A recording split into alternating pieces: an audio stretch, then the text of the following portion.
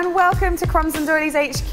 Now today I am going to show you guys something really cool that you've been asking for a really long time, and I'm really sorry it's taken me this long to get around to it. It is how to do the perfect drip cake, and it is an absolute smash of a technique. So drip cakes have been around for a few years now, and I don't think they're losing any popularity soon. We do so many drip cakes here at Crumbs Doilies. Almost all of our cakes have drip on them and they look fantastic. But some of you guys have experienced a little bit of difficulty because there is a bit of a knack to getting it just right. And over the years we've kind of tweaked our recipes and methods for the perfect dripping action. So I'm going to share with you all the secrets. So I'm going to show you how to do a drip with dark chocolate ganache and also with white chocolate, which you can then colour. So we're going to start with the dark chocolate one, and it's really important to remember with this ganache that you're going to be using equal weights of chocolate and cream. This is definitely not a recipe you want to cup, so please don't ask me for cup measurements. I'm not going to give them to you, I don't even know them, because it's the weight that's important here, because we're going to be using a 50-50 ratio. So I'm going to be using 60 grams of dark chocolate and 60 grams of double cream, and that just will not equate to cups, to equal cups, so banish those cups, guys. Also, the chocolate that I'm using is important. I'm not going to be using a 70% cocoa solids dark chocolate. I'm going to look for something in between 50 and 60%. It'll be a little bit less bitter and it actually drips a bit easier. And with the cream, I'm using double cream or heavy cream, so anything that's 30% fat or over is just right. So, what do we do first? Well, I'm going to add my cream to my chocolate. Now, the easiest way to make ganache is in the microwave, but don't worry if you don't have one. You can do this on the hob, so you would just bring your cream just to the boil and then pour it over the chocolate. Let it sit for a couple of minutes and then stir it, and then you've got ganache, but we're going to do it in the microwave. Because this is quite a small amount, I'm going to start by doing it for 20 seconds, then I'm going to stir it afterwards, and then I'm going to do 5 or 10 second bursts, stirring after each one until it's just melted.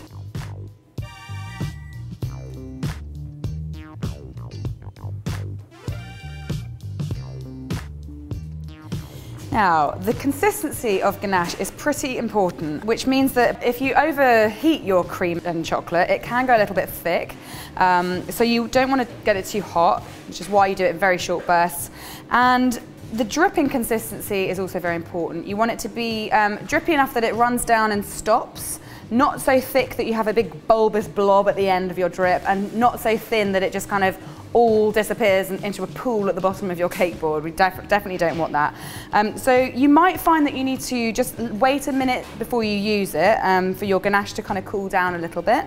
I find that one good way of testing it is against the side of the bowl, actually, before you put it in a piping bag. So you just pick up a bit with your spatula and just dribble it down the side and see how it moves.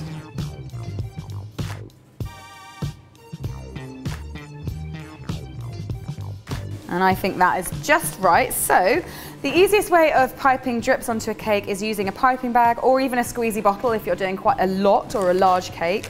You don't need to use a nozzle in your piping bag at all, just whack it straight in.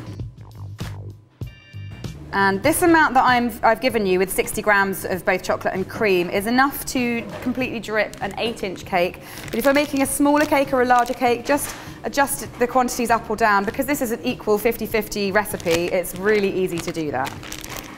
And then you just want to take off a small amount off the end. Definitely don't make your hole too big, otherwise it's just going to come gushing out.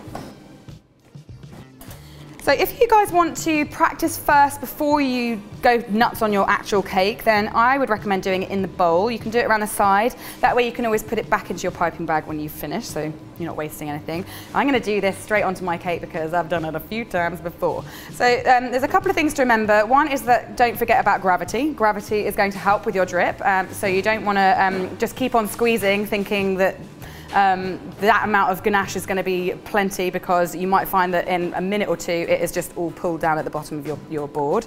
There's another thing you need to think about, and that is the spacing of your drips. If you like it to be even, then obviously make it even, but also apply an even amount of pressure on your bag. If you like it a bit more regular, like I do, then just do it a little bit more haphazardly, like a little squeeze here and a longer squeeze there. I quite like that look. So I'm also using a turntable just because it makes it easier to turn my cake and work around it rather than kind of having to move my entire body around. And I'm going to start on one side, doesn't really matter, and start squeezing gently.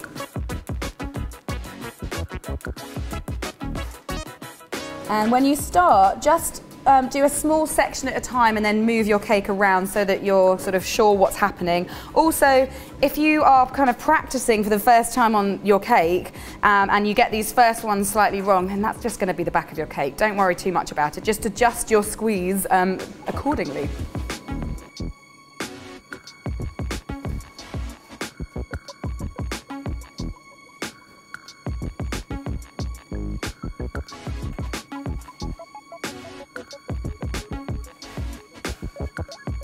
All right, so that is the drip all around the outside, and you might want to leave it at that because you've got some kind of other plan for the top. But if you want to fill the top, you just want to pour some ganache on top, obviously, and spread it around. But I would say don't put all of it on at first, just in case there's a bit too much and it kind of ruins the edges. And then to cover it, I'm going to be using a cranked palette knife, which is going to spread it all around neatly.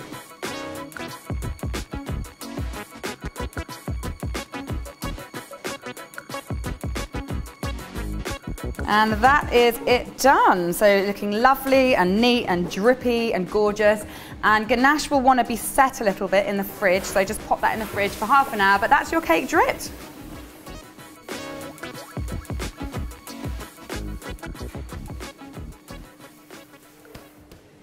Now for the white chocolate drip. Now we're not going to be using a ganache for this because white chocolate ganache has a very, very different consistency to regular chocolate ganache and it doesn't drip quite the same. So instead, we're just going to be using white chocolate. But to keep it drippy, I'm going to be adding a little bit of cocoa butter, which is going to help it to be a little bit more runny. And I'm also going to add a bit of Superwhite powder. That's this stuff. And that is because white chocolate really isn't white at all. It's actually a more kind of creamy yellow colour, which isn't always what you want, especially when you've got an amazing cake like this that's got all the colours on it and you want it to really pop, and then you don't want to put like murky yellow drips on it, you want a white drip. So that is why I'm using Superwhite powder, but if you don't want to do that, that's absolutely fine. So I've got 110 grams of white chocolate and I'm going to add 5 grams of cocoa butter, which I've chopped up into little pieces, and about 1/8 of a teaspoon of the Superwhite. And you can add the Superwhite after you've melted the white chocolate, but because it's kind of grainy and lumpy, it can be quite difficult to mix in. So I like to put it in at this stage just to make sure it's all mixing. And then just like before with the dark chocolate ganache, you want to do this in the microwave. Start off with a 20-second blast, give it a good stir, and then do it for 5 or 10-second blasts after that, stirring after each one.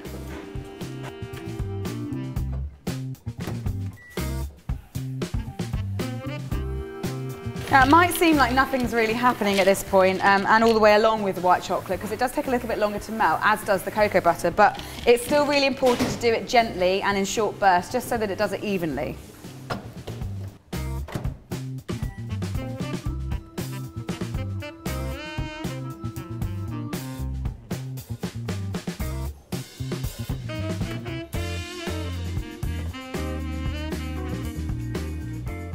So this is the perfect consistency, but with white chocolate, it does set a lot quicker than the ganache.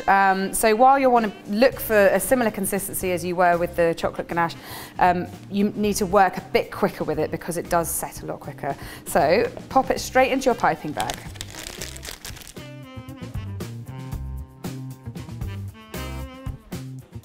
So it's the same, obviously the same technique as what we did earlier with the regular chocolate ganache, but because white chocolate is going to be setting all the time and because you're probably going to be working on a cool cake, you want to work quickly, do a little bit at a time, and you might find that you need to squeeze a little bit more out to get the perfect drip length.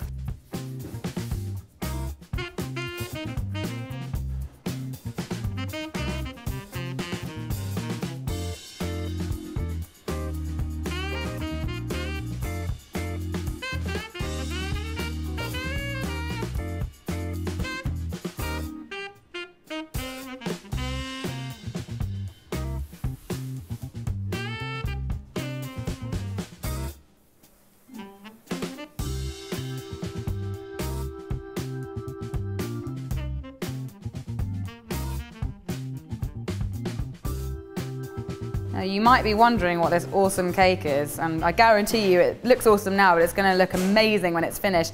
This is actually our pick and mix cake that we do here at Crumbs Doilies.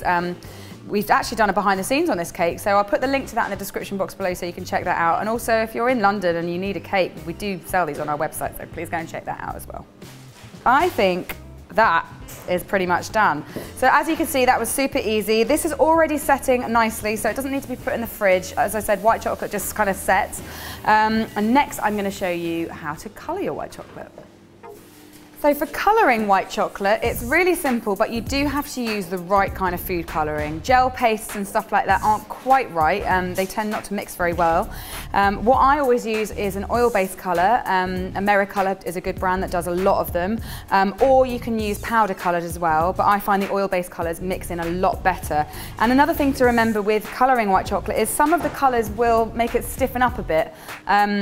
The pink, which I'm about to use, is really nice and doesn't have too much of an effect, but the red, for example, makes it stiffen up really quickly. So you do have to sort of experiment a little bit with the amounts of colouring that you're going to put in. And also, this stuff is super duper concentrated, so a little goes a long way.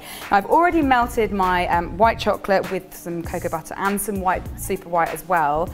The reason I'm using super white is just to get it back to a paler base colour before I add the colour, so that the yellow doesn't kind of murky it up. So it's all lovely and melted, it's just the right consistency, and I'm going to start by adding a couple of drops and seeing what my colour's like.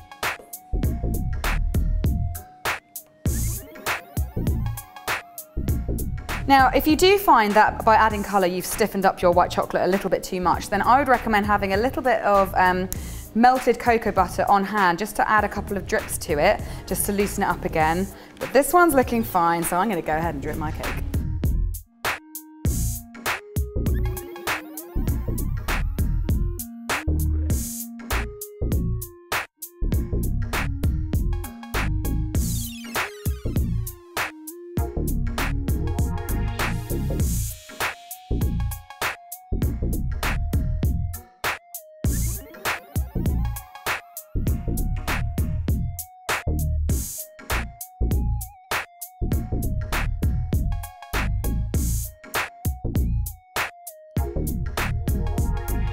Now, if you find that your white chocolate is seizing up a little bit before you've had a chance to spread it out neatly, then you can just heat your palette knife up, just get it nice and hot, but make sure it's dry. So I'd normally have like a cup of boiling water, but just make sure you don't use a wet palette knife, and that will keep it nice and smooth. But this one's turned out pretty well.